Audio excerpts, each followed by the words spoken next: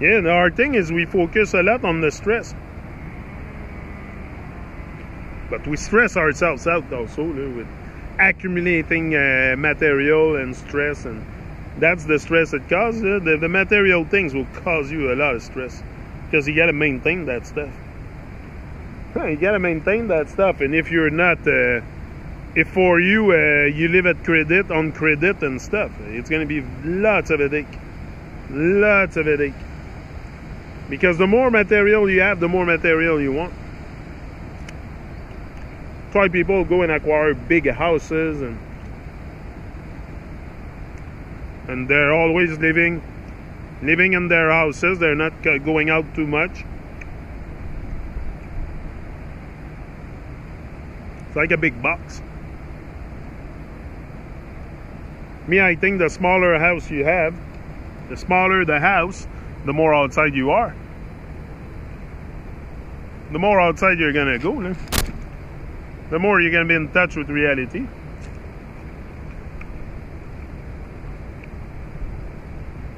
I'll never have a big house anyway. I would find it too much to maintain, too much energy to maintain also. That's what I see. People buy houses, and then their whole time is consecrated to maintaining that house, just for the look, just for the way it looks for people when they pass by. You know, it's so important the way we look to others. So we make sure our lawn is nice, we make sure everything is nice. Everything is just for the look. No, it's always just for the look. We do a lot of stuff just for the look. Most of the stuff we do is to impress people we don't even know. You know, that's what we do a lot. We do a lot of things to impress people.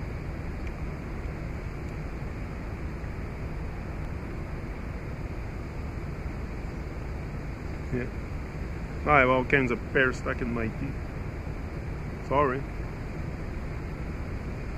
But there's not much people that watches my video, so I don't really care that 2-3 people see me eat. Even if there would be 1 million, I don't care. It's natural. That's what we gotta be, natural. Enough the fakery, enough the putting white gloves and the being all perfect. And it's not about being perfect anyway.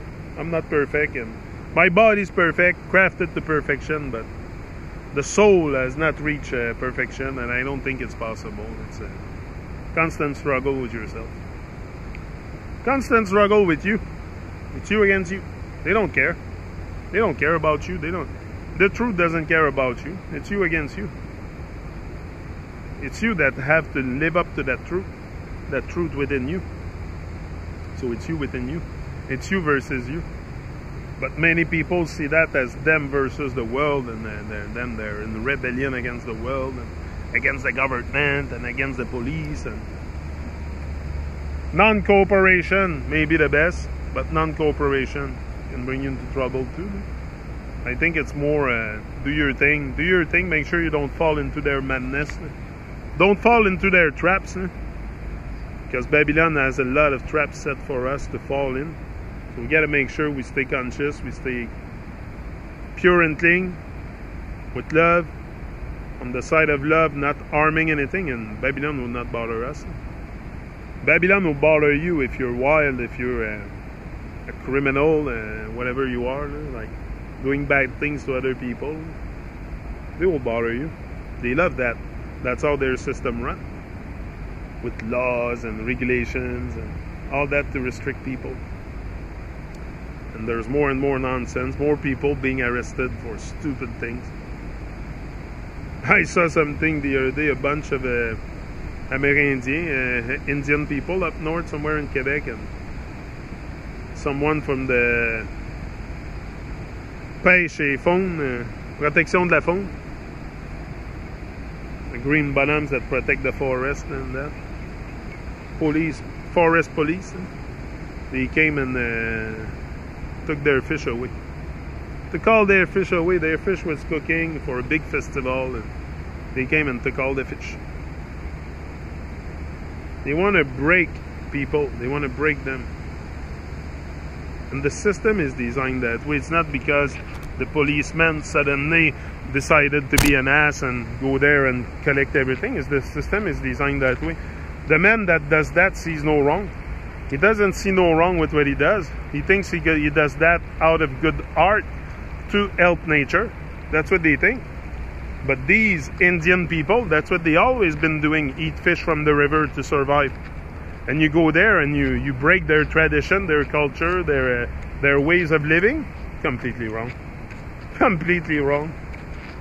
But they don't see that. They don't see the living person. They don't see the living being. They just see that they have to apply the law. They're order followers. They're robots. But they don't see nothing wrong with what they do, because that's what they've been told to do. And that's what they've been told that it was the right thing to do. Protect this, protect that. But during that time, they're emptying the ocean with big, mega, huge nets. And that's okay. Nobody goes after them. But they come after my son here trying to play with a fishing rod on the side of the river. Because someone else also called on them. You know, someone called them to say that they're, you know, we police each other so much that that's so much nonsense. And during that time, the whole world is gone crazy, pedophile all over, and that's okay, no one says nothing. We become spectator. When it's time to act, we all become spectator, and not too many of us will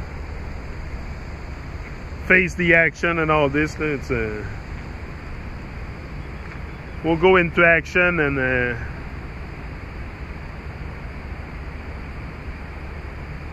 anyway, don't be like everyone else. You don't have to be like everyone else. If you're lucky enough, if you're fortunate enough to be different from others, to have a different state of mind, seeing things differently than others, stay that way. Express it to the world. The whole world is under its nose. The whole world is under its nose. If you have something to say it. We're just waiting for you to talk. We're just waiting for you to hear what you have to say. We're just waiting for you to move out of its nose. That's what the world needs.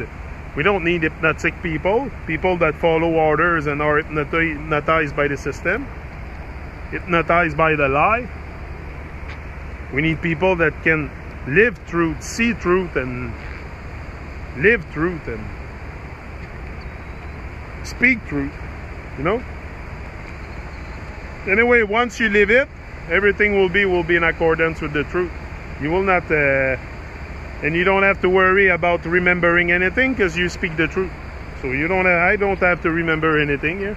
I can go anywhere, anytime. I don't need to have anything prepared.